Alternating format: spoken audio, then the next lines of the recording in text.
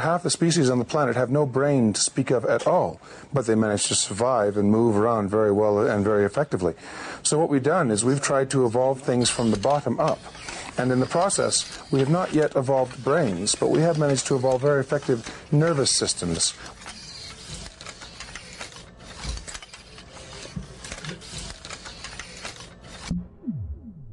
Self-organizing systems such as neural networks can yield remarkable results. Carl Sims made a software program of small cubic creatures that were able to evolve. Those that moved the fastest got the right to procreate. But there was always random change built into their program, into their genes, so to speak, in order to make them evolve. And Sims watched the strange creatures that appeared on his computer screen. He also let them compete for a green cube. Then, something extraordinary happened that wasn't programmed. One of the creatures jumped over the green cube and attacked its competitor before going for the cube. Evolution had produced a creature that was the most able to compete, and therefore to survive. It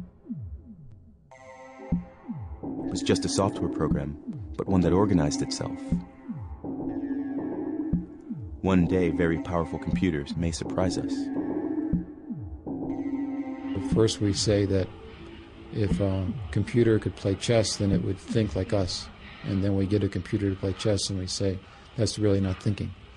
And the answer is that we don't really know what thinking is. I would argue that machines do a pretty good job right now at thinking. And they don't do as good a job at creating, although we don't really know what creating is. And they don't do a very good job at having a soul, but we don't really know what a soul is.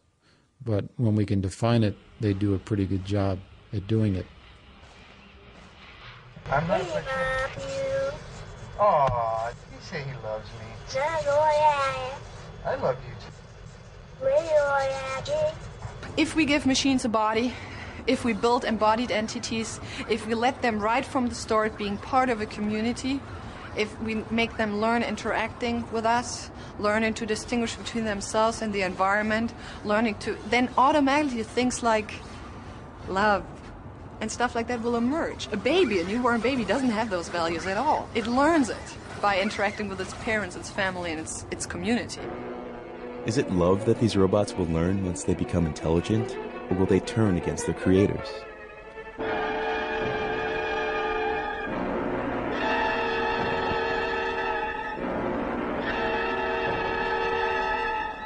And historically, humans don't do well living side by side with other things that are human-like.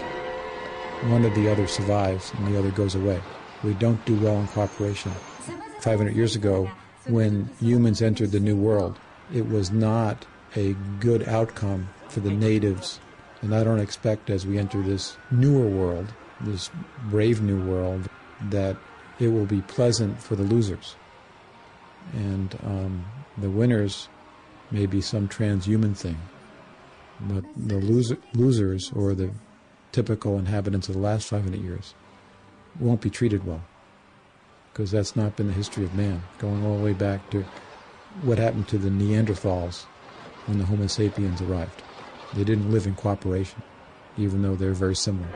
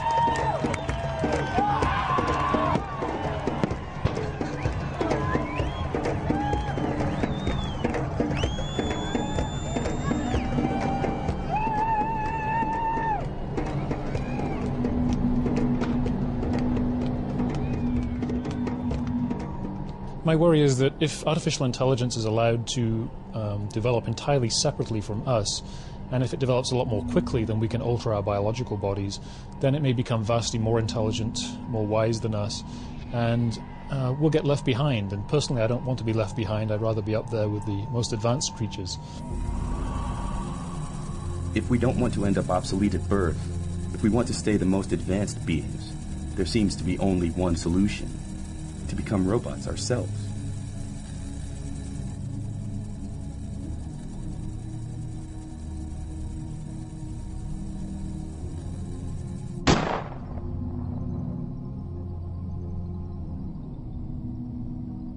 Whether we like it or not, we're becoming cyborgs. We're becoming transhumans. Transhuman is an evolution from human to post-human, where we're no longer exclusively biological. So the cyborg is having all sorts of add-ons. Are we walking around naked? No, we have clothes. We have eyeglasses. We have earplugs. Now, these are very, very basic, early add-ons to our biology. We're also having much more innumerable add-ons, prosthetic parts, inorganic hearts. We will see much more advanced prosthetics in the years to come. Eventually, we'll have entirely prosthetic bodies. Human as a design is a wonderful design, but humans as a design have some faults. One fault is we were not designed for the modern age. The industrial age has equipment moving faster than we are, and equipment that's very large that crushes us. So we were designed with an endoskeleton, meaning our bones are on the inside, with our soft tissue on the outside. The world would be better for us now if we had our bones on the outside like an exoskeleton. So we were like a beetle. Post-human, I think, will be post-biological. By that I mean that it'll be a gradual process. There won't be any sudden transition to a different form. I think we'll gradually integrate more and more technology into our bodies. We'll be replacing our organs with more efficient organs. We'll gradually replace this neural tissue because it dies off after a while. It's easily subjected to chemical damage. So eventually I think we'll replace our brain cells with essentially computerized parts.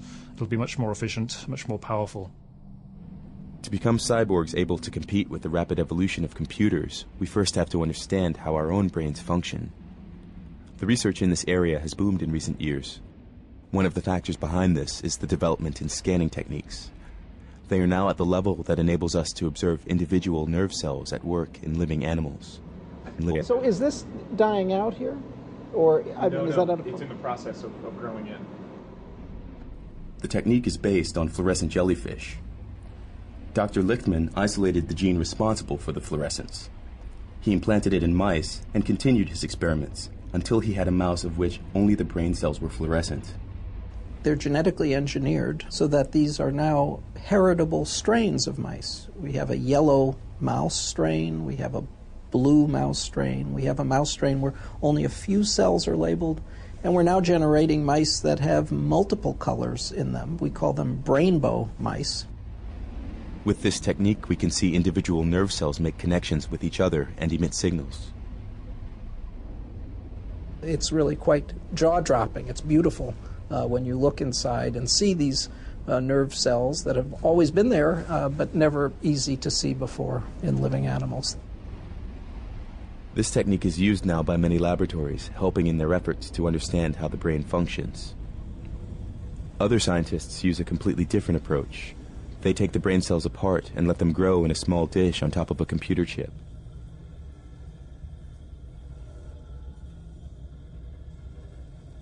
The problem with this technique is that it is extremely difficult to place each cell exactly on the right connection point.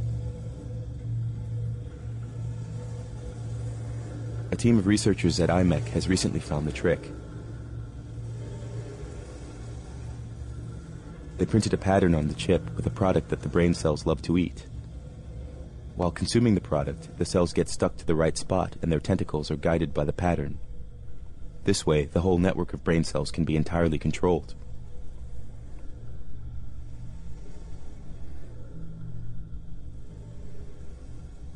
Some scientists have already been experimenting with such brain dishes. Their chips were less precise, but their results sometimes remarkable. Let me disconnect the light show. Dr. DeMars, for instance, tries to communicate with his brain dishes and teach them several tasks. So each of these dishes contains about 20,000 or so neurons, which are firing away as we speak.